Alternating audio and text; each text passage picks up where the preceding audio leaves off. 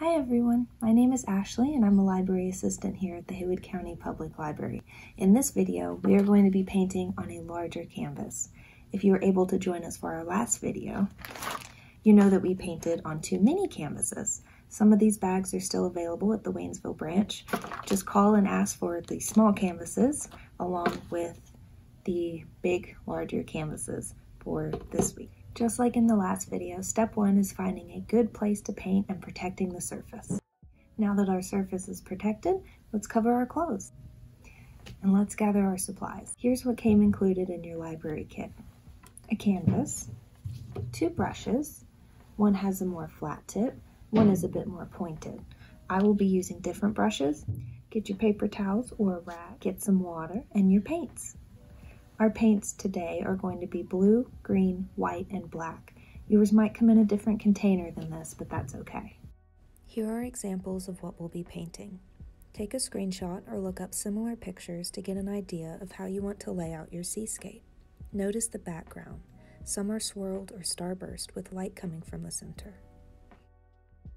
Here is an example on the mini canvases of a swirled and starburst background.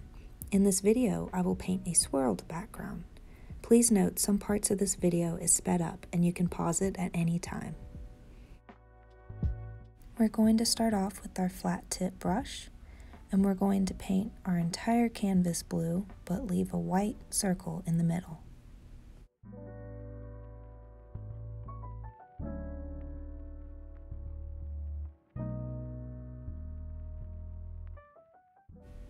Here I added just a dab of black around the edges of the canvas to make the water a more dark blue.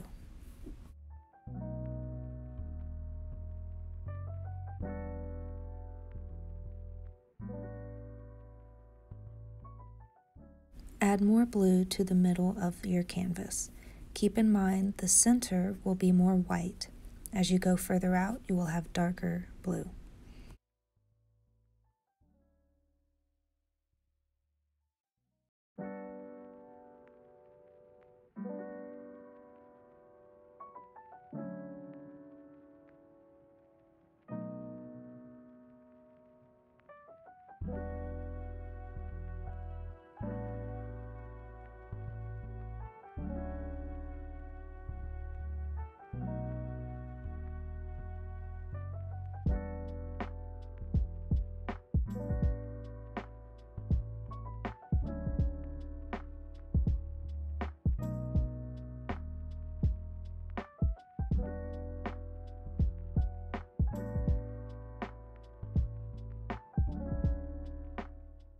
Pay attention to where you want your light source to be coming from.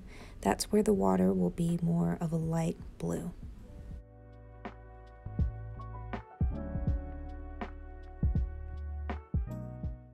Add some white where you want your light source to be coming from, and then blend evenly.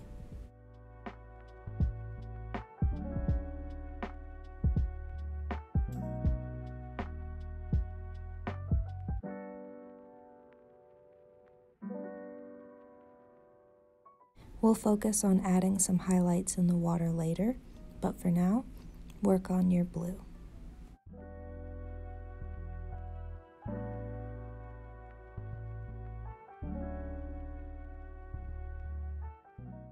After you feel like your background is finished, get some black and paint all 4 sides of the canvas.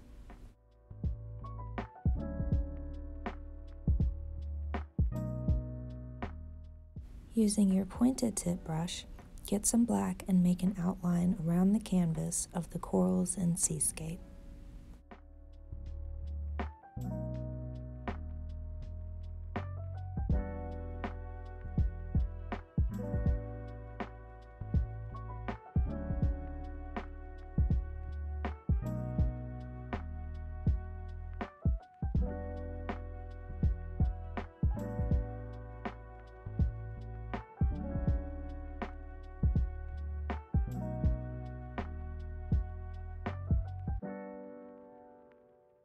Now fill in with black.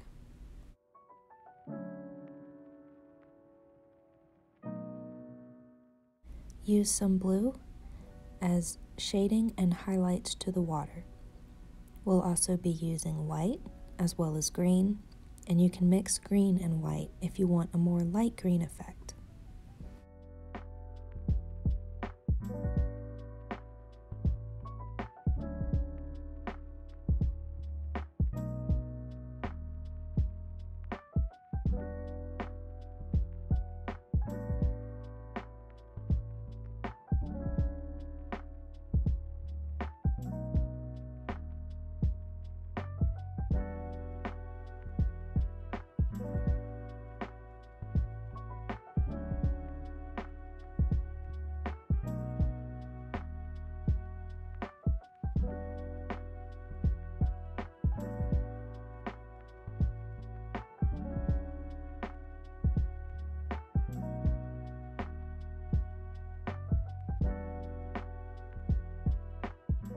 If you're painting a starburst effect as the background, start from the center and go outwards. Just make streaks.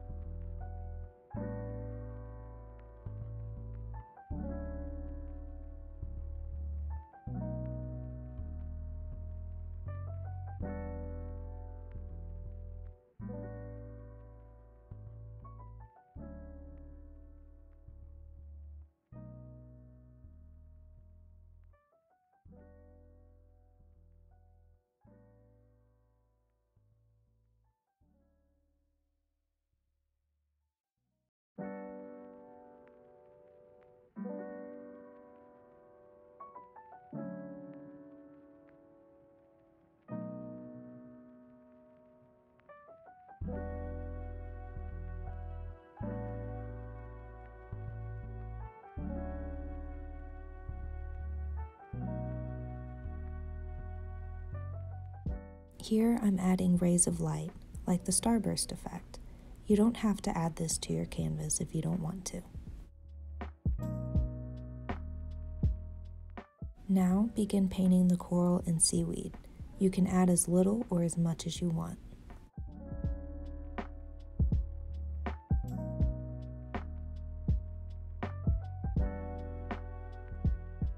Now we're going to start painting the turtle. You can have one or two. Start off with the basic shape, and it helps to look at a picture as you paint.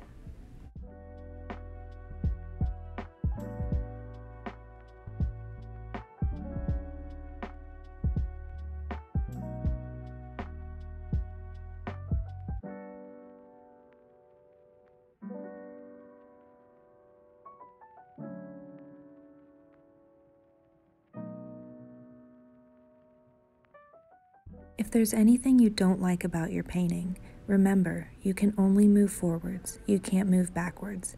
It takes lots of practice.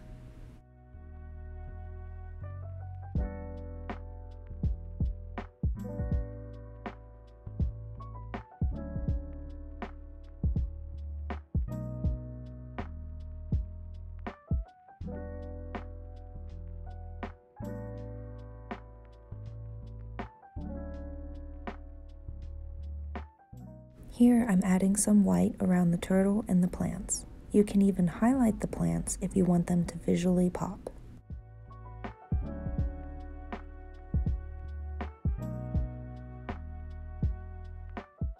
I added just a little bit of green in the plants as well. Now add your name in the bottom right-hand corner.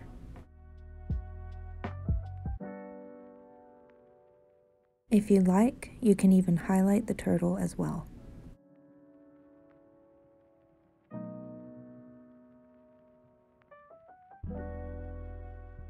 Now you're done. Just leave your painting to dry.